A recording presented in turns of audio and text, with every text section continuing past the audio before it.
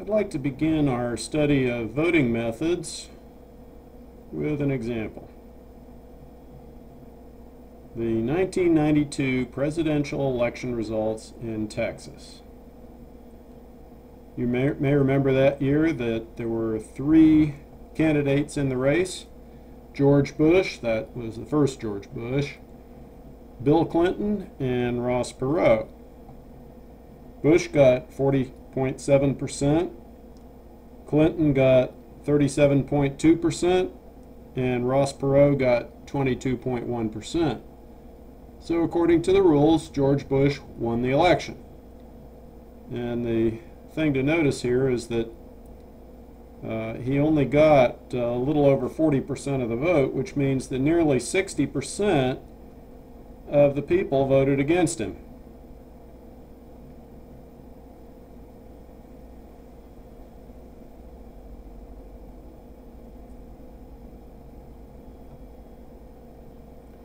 And this shows that the results of an election can depend not only on the votes that are cast, but also on the method that is used to decide the winner. Well, it is clear that when we have only 2 candidates, everyone agrees what needs to be done, and namely, whoever gets the most votes will win. Where we have a problem is when there are more than 2 candidates. Several methods have been devised and are in use, and that's what I want to tell you about right now.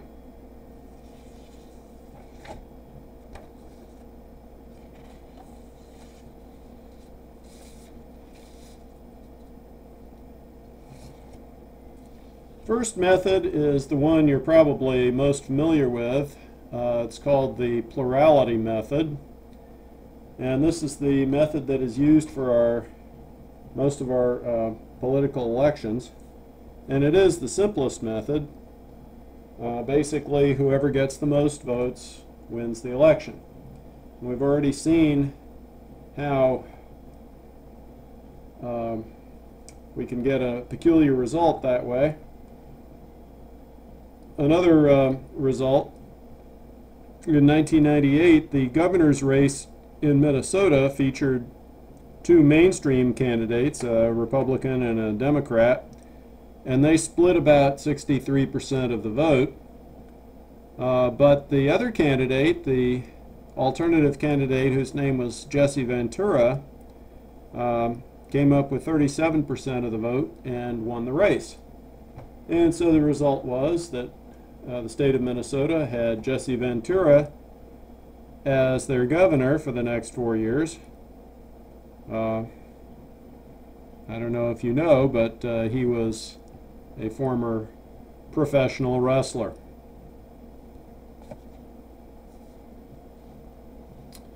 Okay, the next method that I want to tell you about is known as the Borda count.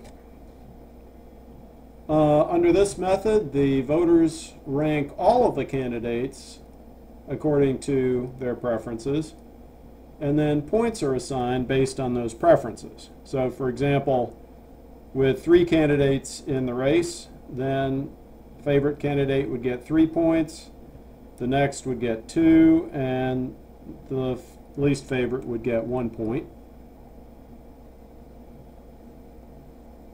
Borda count is actually in use in ranking college sports teams. If you follow football or basketball, then you know that the weekly rankings come out, and they're based on the Borda count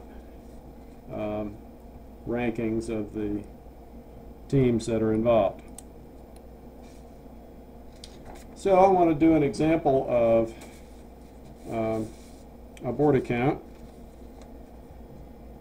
Usually with Borda count, because there's a fair amount of data, the results are organized in a preference table, and so that's what we're going to look at here next.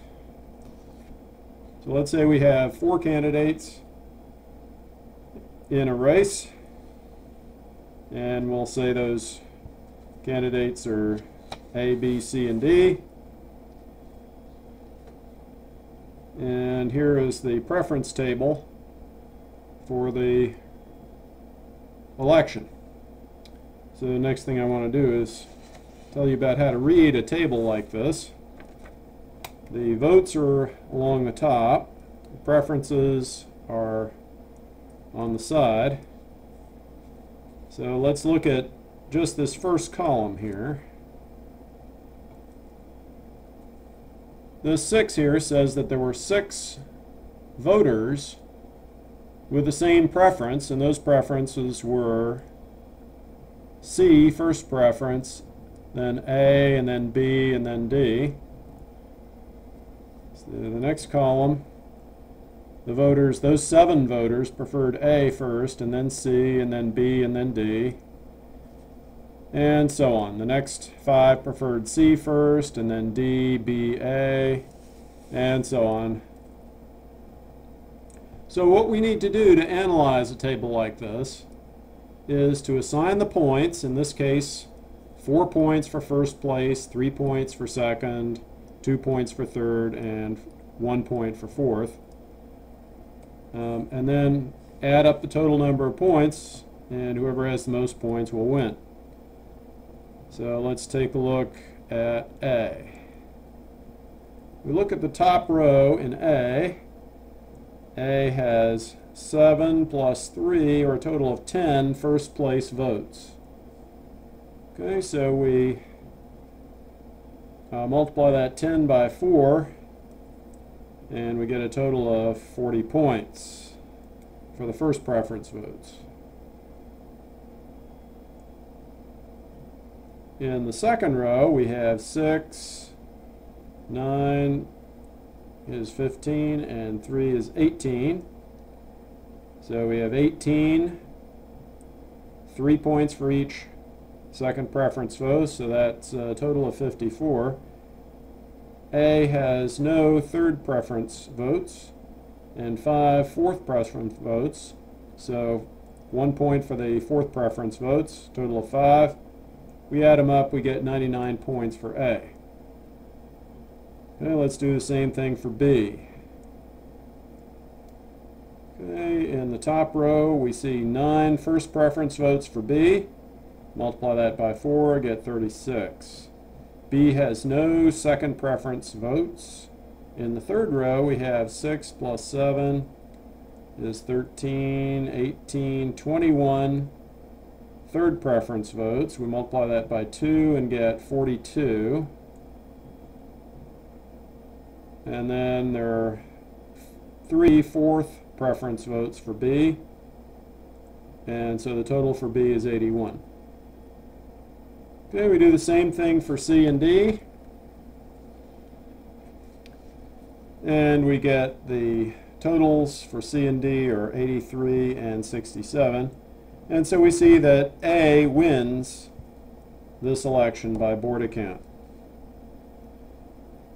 Okay, and one thing that might strike you if you look closely at the preference table, you just look at first preference votes, C has more first preference votes. C has 11 first preference votes, only 10 for A. Okay, so if we were going on plurality, then C would win the election. But on board account, it's really not all that close. A with 99 and C with 83.